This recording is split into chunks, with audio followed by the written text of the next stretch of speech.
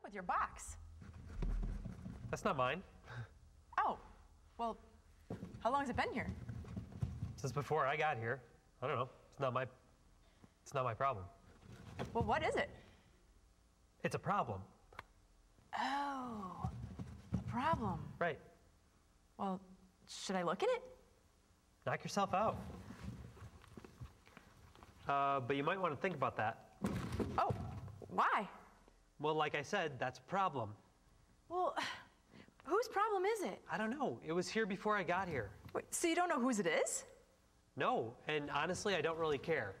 I've got more important things to do. Yeah, well, someone has to care. I mean, it can't just sit here forever. It's got to be someone's problem. Why? Why does it have to be someone's problem? Just don't look at it. Pretend it's not even there. Hey, there is no problem. What? That doesn't make any sense to me. Okay, wait, so what you're saying is it's not your problem. Right? And it's not my problem. Yeah. Then whose problem is it? Sometimes it is like that in life. I'm a parent, and if that problem were at my house, I would know exactly what that is. It's a child in a box, and I would know how to handle that. But we come across things a lot of times that are problems, but yet we don't maybe we say it's nothing I intend to do to work with. I don't intend to do anything about this problem. Other times we just don't think about it. Some of you, you arrived here today by the skin of your teeth. It's only God's grace that you got in the door. Maybe it was a tough ride in the minivan. Maybe you just had a bad morning. You got here and you can't think of anything else. You're just happy that you made it in the door. And so to now begin to think about the problems that are going on around you, that's just too much. And sometimes we ignore problems because we think it's someone else's responsibility. You know, I do this at home sometimes. I'll leave something out. Well, you know, my wife should put that away. And I think she leaves it out thinking he should put that away. And it sits there for months, you know, because no one will put it away. That's not entirely true. Someone eventually puts it away. But we look at something and we say, not my problem. Not going to worry about it. A couple weeks ago, we looked at 2 John. And as we looked at 2 John, we saw really the heart of John come out in this passage, in that letter, as it had in the previous letters. You know, John was concerned with the people that he was writing to, that they behave appropriately, that they believe what is important about Jesus, and that they love one another. And that was clear in 2 John. It's clear in 3 John as well. In 2 John, he made a little more of an effort to point out the importance to stand on what is true, to have a distinct understanding and a unique commitment to the truth, such that everything that we do as Christians should be informed by the truth of who Jesus is, what Jesus has done, and why that matters for us.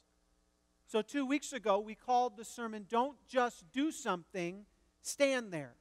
Know where your truth lies. Know where your commitment is. But that's just really half of John's message. John Stott, a scholar, a Christian theologian, says that John 2 and 3 should really be read together. Because if we were to say that John 2 tells us not to just do things, but to stand on truth, John 3 tells us don't just stand there, do something. That as believers, we have a responsibility to the problems, both in the church and outside of the church, to not ignore them, to not act as though they're going away, but instead to do something about them. And so this morning, as we go to 3 John, it's on page 1307 in your pew Bibles. As we go there, this is our encouragement to one another, that we've got to do something, that we have to do something. In this letter that John is writing, it's not a letter addressed to an entire church, but a specific leader of a specific church. His name is Gaius.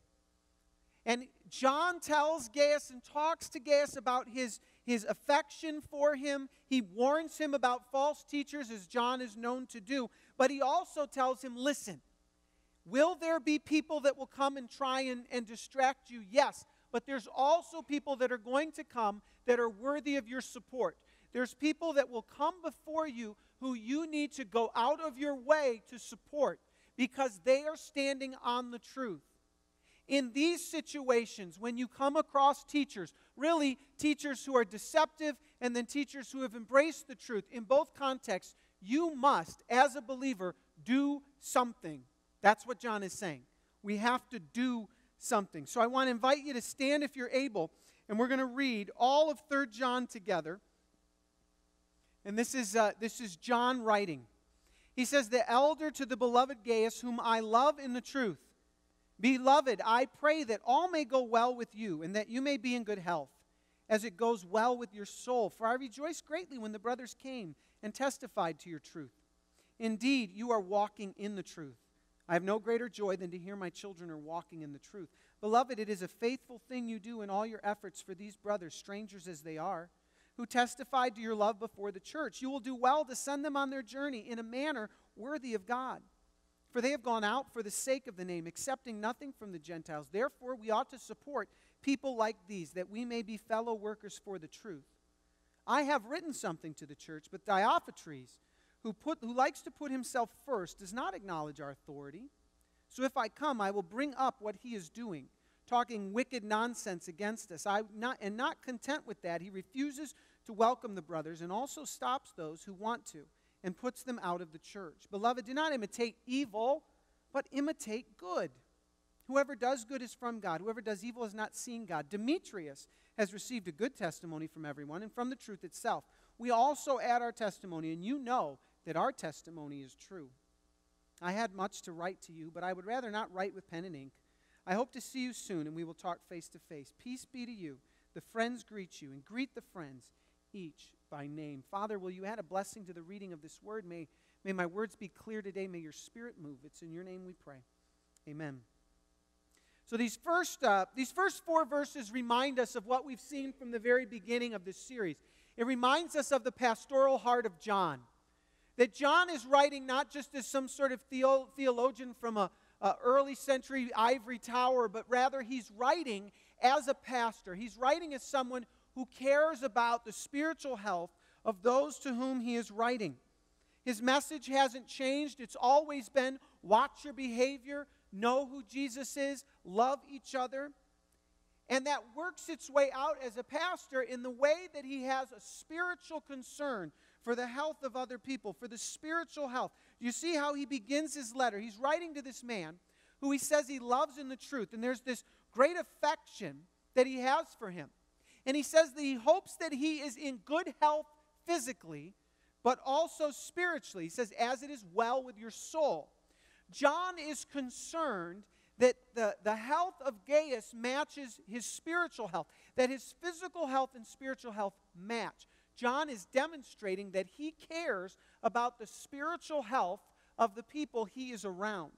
And this, I think, is a good model for us. Because many times, as I said earlier, we come to church barely able to function on our own, and we come and we sit down, and our intent is to be fed. And it has a bit of a selfish notion to it. I'm not saying it's wrong to come and expect something for yourself at church.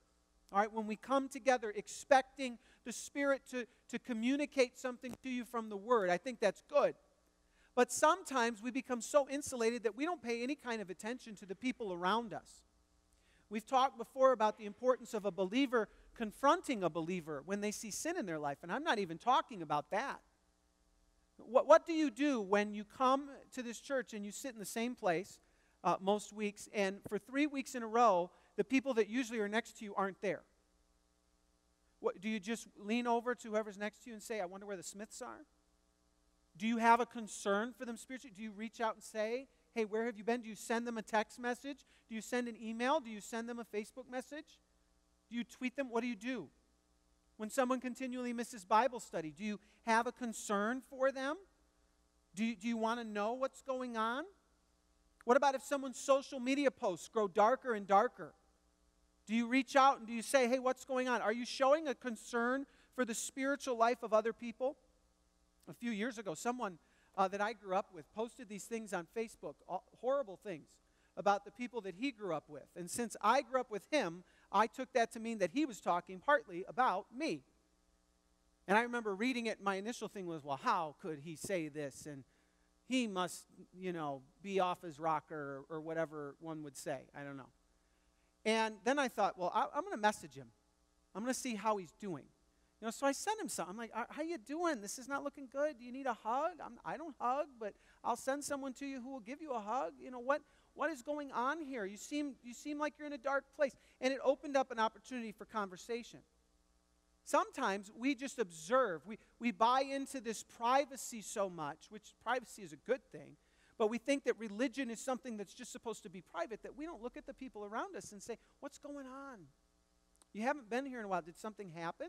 Did someone say something? Did you encounter something? There have been times where I've reached out to people and they have had a genuine complaint about something that was happening here, and we were able to either address that and sometimes change it. Sometimes we were able to address it in the sense to say, I'm sorry, that probably won't change. And then other times it was simply miscommunication. We need to reach out and show concern for the spiritual health of other people. And as a part of that, what ends up happening is that we then start to rejoice in the truth. As I observe the spiritual health of those around us, it helps me then to rejoice in the truth of the gospel and how it has rooted itself into the life of people. This is one of the joys that I have. When John wrote that, and said that he rejoices in the truth and what he hears about these people, it resonated with me. Because as a pastor, I've been able to be here for a little while. And I've been able to watch people grow. I've been able to watch people grow in parenthood. I've been able to watch people grow as their children go off to college and see how they have transformed spiritually. I've seen people in their middle age come to know Jesus and that changed their direction in life. I've seen older people come to embrace Christ on a deeper level and see that take root in their life and real change happen. And that causes me to rejoice. Having worked with the students for many years, like 7, that's not many, right? Having worked with the students for several years, I was able to watch them grow up. And I remember sitting in weddings or even doing weddings of some of them. And I almost got emotional. I don't get emotional, but I almost got emotional a few times, thanking God for allowing me to be a part of this. Last week, there were people up here dedicating children, and Pastor Matt alluded to it, that some of them grew up at our church.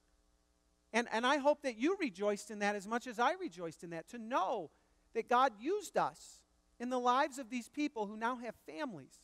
What a joy. And that should bring joy in a Christian community. One of the things that I am very grateful for here at this church is the overall tenor of our senior saints, of those people who have given to this church, who have maintained this church family, who have sacrificed for this Christian community. I am very grateful for you. Sometimes pastors get together and probably like it is in maybe your profession, it becomes a let me tell you what's wrong thing. Let me tell you what's wrong at my place. And I always feel odd because it starts usually the guy next to me and he'll go around in a circle and I'm last. And these people have horrible stories. Someone, they slashed my tires. Someone, they're throwing me out of my house. All these kinds of things. It gets to me and I'm like, I can make something up if you want to feel better. I slashed your tires. I don't know. I'm trying to figure out something. And sometimes the complaint is that the senior generation is making things difficult. Let me say this. I don't find that here. What I find is that people overall rejoice when they see the truth taking root in the lives of young people. When they see the truth taking root in the lives of people in this church. And I see joy. And if that's you, if you're of that older generation and you come every Sunday with joy on your face, and some of you, you know it because I stare at you when I preach because you are the one I need to look at. I always look at the people who are like, so if you don't want me to look at you, just get like that, I go to those, and that is a joy to us. You inspire us in a way and continue to bring that joy. Continue to show that joy to the younger people. Show them how to age well in a church and to bring along the younger generations and to take joy when babies are dedicated and marriages happen and young families show up. What a joy. John rejoices in the truth and what he's seen and how it's rooted itself in the lives of other people. Then he encourages them, though, to also not just talk about the truth, not just to rejoice in the truth, but listen, we have to encourage the advance of the truth. Understand this, and when we preached through Luke a few years ago, Pastor Matt did a wonderful job of helping us understand that we are a part of the kingdom of Christ, that is the kingdom to whom we belong, that our citizenship first belongs there. So we are ever trying to advance the message of the truth. This isn't some sort of military act that we take on. It's not a political act. It's a spiritual, emotional, social act where we are bringing forth the message of the truth. And we will run into people who have championed that in their lives and in their vocations. And what John says to Gaius is that you support those people. You care for those people. We all have a calling, but there will be some, during John's time, there were some that came to the church, would preach the message, would move on to another church, and they would share and encourage in other churches. They would foster help for the poor. They would care for the orphans of the community. And John is saying, you need to support these people because they are championing the truth. When we give here on a Sunday, a lot of it does help to keep the lights on. It pays the staff of the church. It keeps carpet. It keeps our building looking nice. But we give at least of our annual budget, at least 10% of that goes outside of this building. There's more of it that goes outside of this building because we collect money for missions trips and other things. I think last year we realized that somewhere near 20%, it would be about 20% of what would be given here at this church leaves this church and goes to people who are championing the truth. We support a church that meets right now at Wayne State University called New Life Church of Detroit. We help support them.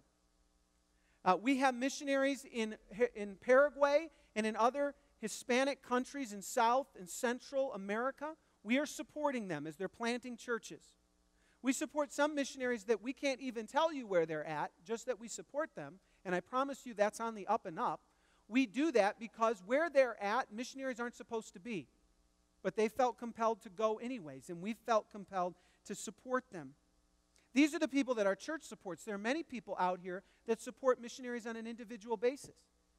There are many people out here who support other people that aren't listed on any list we have here. We give through our denomination, and it goes to missionaries all over the world. And some of you support other people, like Jim and Marissa Stamberg. Jim and Marissa Stamberg, Marissa is the granddaughter of Dr. Mayhew. She is the sister of Renee Aldridge, our children's ministry director. She and her husband and their family are in Alaska, helping to champion the truth. And some of you support them. I could name many others. We do that out of love. We do that out of care for the church, but also out of love for those that will be ministered to. Love compels us to do something. This is one thing that we can do. But love also compels us to be careful. John's talked a lot about this. I'm not going to go into great detail on this, but he does say that we need to be careful of those who stand against the truth. We have to be careful. He gives an example of this man, Diotrephes. I keep saying that wrong. Diotrephes, sorry. And he gives the example of this man who likes to put himself first. He's self-centered, doesn't acknowledge biblical authority, talks wicked nonsense, refuses to welcome the brothers. And John, out of a pastoral heart, names names. And he doesn't back away. He says, stay away from this man. Why? Because John is committed to the truth. John loves his people, and he knows that this man will pull them away, so he says, stay away. Sometimes we tell you to stay away from things. We tell you to stay away from things not in an arrogant way, but we do that because we love your heart. We do that because we want to see truth take root. You know, if ever you're watching someone on television and they tell you to send them money and then they'll pray for you, don't. Change the channel. Or write down the amount, and I'll tell you what, I'll pray for you for half, right? Just bring it to me. Stay away from that stuff. If someone promises that they'll send you something that will heal you, change the channel. Walk away. You know, there are times, and some of you have come to me, and you've said, hey, I was reading in a book, and you'll see my face kind of start to change a little bit. I'm like, okay, tell me what you're reading. And then we finish, and I say, you know what, I have a better book for you, because that book is not as good as you think it is. So why don't you take this book, and I'll tell you what, you bring me that book that you have, and I have somewhere I can put that. We do that sometimes. Why? Not because we're trying to control what you read, control what you hear. No, we want you to have something that's going to lead you towards the truth. I mean, I remember being in seminary, and I had just read a book that I thought was great, fantastic. And I'm sitting in class, and they're tearing it apart. And they're like, what do you think? I'm like, you know what, I'm just listening to what you have, drinking in the truth here. I'm like falling out of my chair trying to hide. I had to grow in my understanding of things. I had to grow in my knowledge. I'm not there.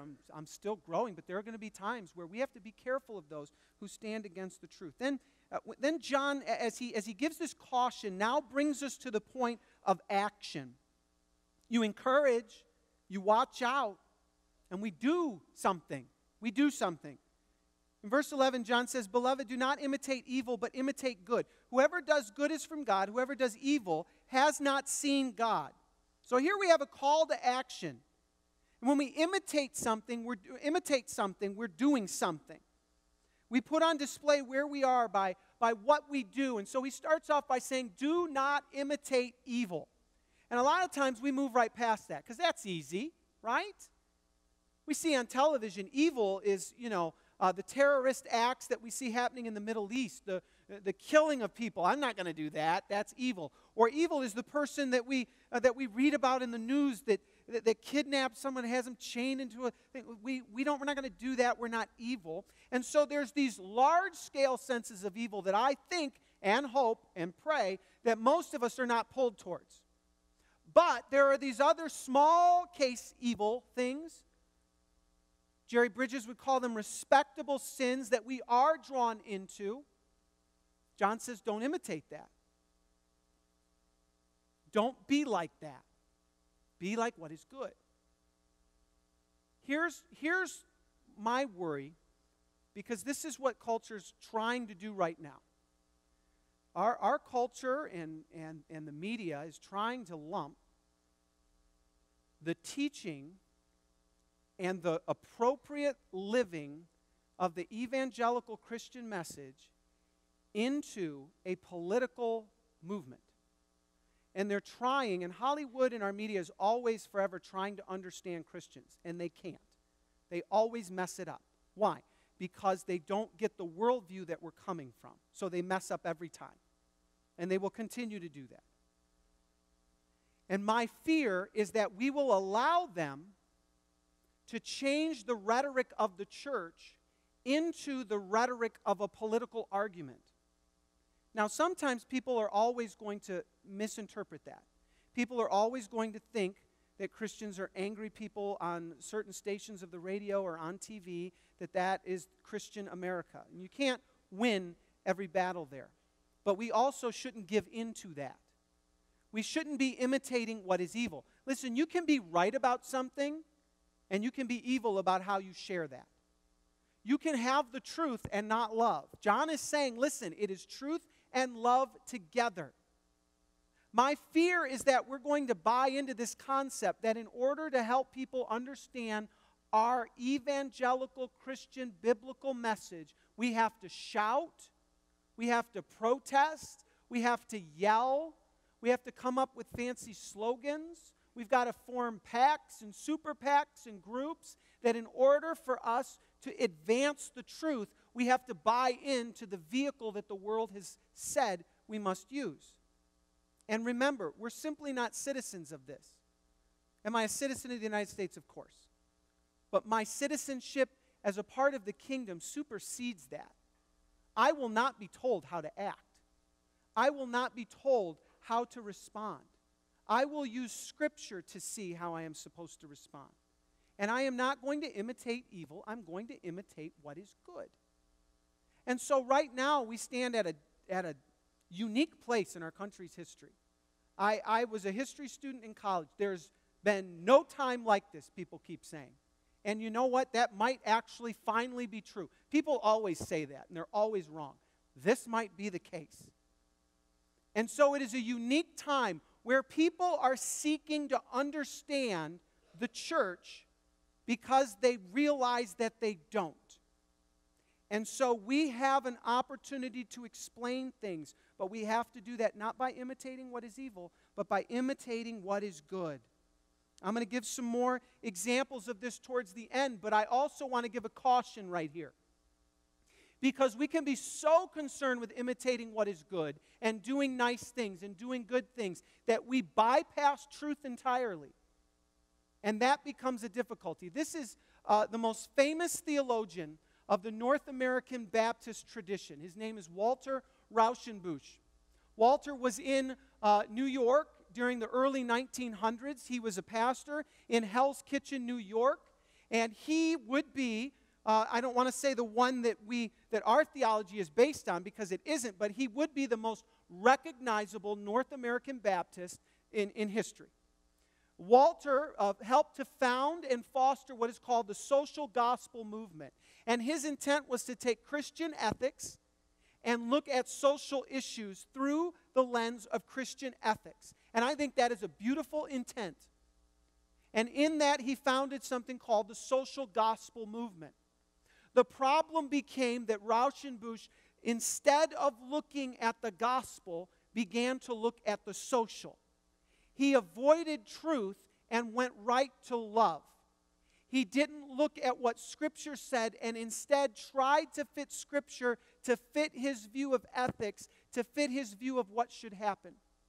And so he ends up abandoning a movement that began in Scripture and instead embracing political systems, socialism, and other things to bring about the change that he was seeking.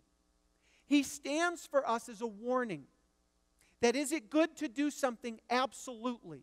And I'm going to really lean in on that here in a moment. We have to be doing things. But once we start to do things and we ignore the truth from which we come, we become nothing more.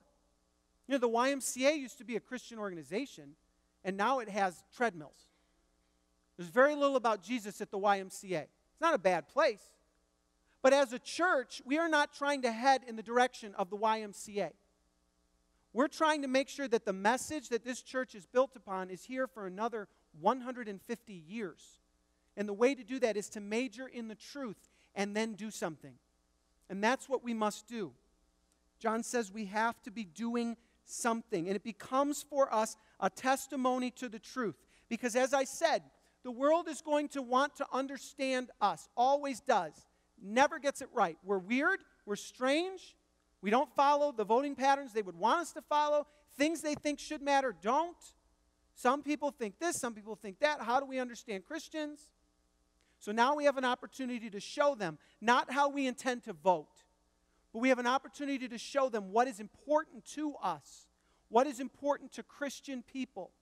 And so in doing that, what we do is we add our testimony. That's what John said. I'm adding my testimony about this man, Demetrius, good man. I'm adding my testimony to his so that you know he is a good person. So what we can do now, as we do something, we add our testimony to the truth of how great God is and how it has called us to live differently and to care for things that other people are abandoning. We add our testimony to the truth. One of the great things about America is that we vote. I love that we vote. I took my children to vote. One of them went with my wife. The other one went with me. One of them thought they were voting. And we had to tell them, you are not voting. And then we got a whole discussion on why it's unfair. Kids should have the right to vote. Okay. But we took them with us because I love that I get to vote. But understand this, and Christians need to get this. If your chief way of enacting change in your world is how you vote and who you vote for, you're missing the boat. Yes, who we vote for and how we vote is important. I believe that. It's of great importance, but it is not of first importance. If you say that you're pro-life and all that means is every 2 to 4 years you download a voter's guide, you go and vote for people, and then you walk out, that's all you do, you're missing out. If you say that you are concerned about the poverty that has engulfed so many people in this world and about the inequality that exists in our country amongst classes and even amongst races, if that bothers you and all you do is vote, you haven't done enough.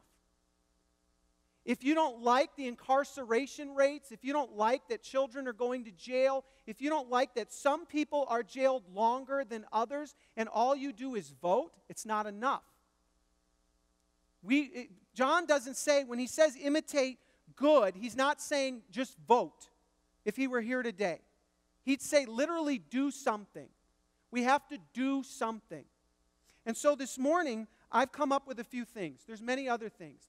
And these are things that we would call social justice issues.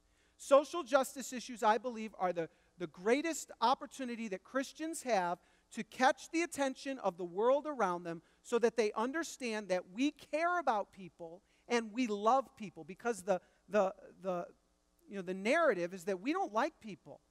The narrative is that we only like ourselves. And I, being a part of this church and knowing other believers, know that that's not true. The way in which we can turn that around is by caring about important issues because we care about the gospel. The International Justice Mission is an organization that cares about human trafficking and human slavery worldwide. Some people make the issue out of immigration. They want to build walls. That's fine. But we also need to understand that some of the people attempting to get their children into this country, no matter what, are doing so because if they stay where they're at, their children will be carried away and put into slavery. Now, I haven't downloaded a sermon from 1820. This is today. There are 30 million people living in slavery today in this world. 30 million people. The next World Cup, that stadium being built in Qatar, is being built on the backs of human slaves. You can look that up. 30 million people, that's about a quarter of the amount of people that voted last Tuesday in this country. Think about that, a quarter of the voting people last Tuesday. What if we carried them off into slavery? And yet, sometimes, not my problem. Christians, it's your problem. We have to do something. Some people will say that they're pro-life, and I am tremendously pro-life. I don't know the adjective that I want or adverb I want to throw on there. I'm profoundly pro-life. I am pro-life. If you are pro-life, you have to do something. You can picket. You can put signs up. You can change your Facebook message. That's fine. One organization is Save the Storks. Save the Storks is an organization that has mobile ultrasound units. And they take these mobile ultrasound units and they park them across the street from abortion clinics so that people can come and hear the heartbeat of their child before they choose to end that life. And many people have heard the heartbeat of their child and gone home and later given birth to that child. We need to do something. And we can vote and we should vote, but that is not enough. This is an organization that you can give to. It's an organization you can volunteer for. Once children are born, we have to care for them as well. If you foster a pro-life ethic, the obvious outworking of that then is orphan care. Bethany Christian Services is a local orphan care agency that you can partner with in some way. If you were to call them and say, I want to help, they'll find something for you to do. Not everyone should and not everyone needs to have a child in their home. But many of us do. There are 400,000 children in foster care right now. If every church in America took one child in, then all of those children would have homes and could have forever homes. It shouldn't be that 13, 14, 15-year-old children have to be put on a website to try and get people to take interest in them. People from the church should step up and say, we will take you in. You know, I have met people. I met someone on Friday. My wife and I have a foster child who we're hoping to adopt. So just so you know, I'm passionate about this. And we had to get our fingerprints done for the third time because our state loses things. And so if you work for the state, God bless you, find my fingerprints, all right? And I won't say anything. The lady said to me, I would love to be able to do this, but I just can't emotionally think of bringing a child into my home and letting them go. And my response has become a little snarky one, and it's basically this. Can you imagine telling that to the child? Can you imagine telling the child, I'd love to bring you to my house, but it's going to be hard when you have to go home? I can't. Again, not everyone should, but some need to. Some need to. We have to do something. We have to do something. Women at Risk, War International, is another organization that works specifically with women who are being trafficked. And there are women being trafficked all around our country and around our state. During the North American International Auto Show, human trafficking in the Metro Detroit area goes up by something like 200 to 300%. Women are brought in and then they are taken out. This is happening here. And we can't look at it and say it is not our problem. We're to imitate what is good. We're to do something. Samaritan's Purse is the organization that we are working through by bringing these children, these Operation Christmas Child boxes. Samaritan's Purse will take that box and will take it to a country and will give it to another child who wouldn't have a gift. Sometimes these gifts go to the very countries that we're worried about, people coming from them to blow us up. Let's understand that. What kind of a testimony is that to get a box from Christians in the United States, to get a box of gifts, to help them understand that we love them, that Jesus loves them, when all they're hearing is, and this is not meant to be a comment against war, that we're attacking them, because in some cases that's what we're doing. I'm not saying it's right or wrong. I think in many cases we have to advance militarily. But children don't get that. What they get is a shoebox, and that makes more sense. And then Incarcerated Youth Ministries, I don't have a slide, but every Tuesday night, and I think 2 Saturdays a month or something like that, we send people down to the jail to meet with kids so that when kids get out, they have Jesus. And if you care about crime and you say, oh, people they get out and they go back, give them a reason not to go back. Give them Jesus. I am praying for the day that we baptize people in here that we came to know through Incarcerated Youth Ministries. And you should pray for that too. Every day. One day, some child, some adult is going to walk through here and their testimony will be, I was in jail and you visited me. We have to do something. There are many other things. And I want to encourage you as you leave, when we leave, we got to do something. I don't know what it is for you. Sometimes I don't know what it is for me, frankly. But it's something. And we figure that something out by having our eyes open, by listening, by looking around us, and by having a tender heart to what God is calling us to do. We have to do something. But remember, the reason that we do these things is not so that we feel better. It's not ultimately to alleviate pain. You don't welcome a child in your home simply to give them a home. We do these things because of the truth of the gospel.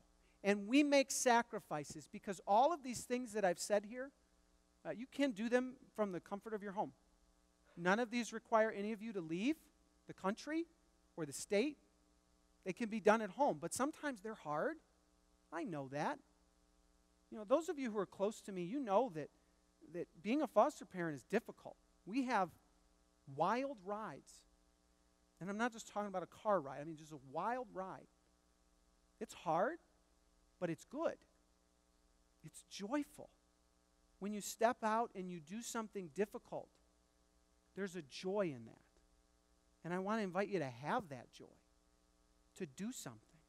And we do that because of what Christ has done for us. Sometimes we feel like it's a lot. I hear that sometimes. Well, you're asking a lot. I am. I'm asking for everything because Jesus asked for everything. He says, take up your cross and follow me. Be willing to go where I will send you. Die. Be ready to die. And we live in a culture where you don't have to really worry about dying for Jesus, but in other cultures and in other countries they are. I might be asking you to give your retirement up for Jesus. I might be asking you to sell that vision of a boat and instead embrace the vision of a child in your home.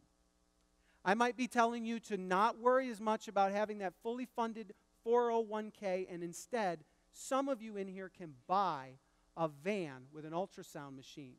And what better testimony for your children than to say somewhere someone's driving a van around with Papa's name on it, with an ultrasound machine in it, rather than saying, you know what, I'm fully funded, so I'm happy. When I went to Prague with my parents, my mom made a joke that coming on the mission field, she's spending my inheritance. And initially, it was not very funny to me. It was very serious. I'm like, Mom, what are you talking about? You know, I'm counting on that someday. But then I thought, after Jesus got a hold of me, I thought, what a great testimony. And I said, just pour it out. Just spend it. Someone from this church will take me in when I'm old. I don't know who. I keep telling my daughter, I look at her in the eye, Dad's going to live with you one day, right? Oh, yeah, Daddy. I'm fostering that now. But what a joy. Are we being called to sacrifice things? Yes. And frankly, a lot of us could sacrifice a lot before it even started to hurt. And so I want you to pray today. As we come to this table and celebrate Jesus' sacrifice, let that be your prayer. First, ask Him to look at you. Is there some sort of sin in your life that you need to set aside? Lay that before Him today. And then say, Jesus, you've sacrificed for me. What can I do for you? What do you want me to do in light of the sacrifice that you've given? So I encourage you to take a moment as the servers come forward and just pray and ask God to make those things clear to you.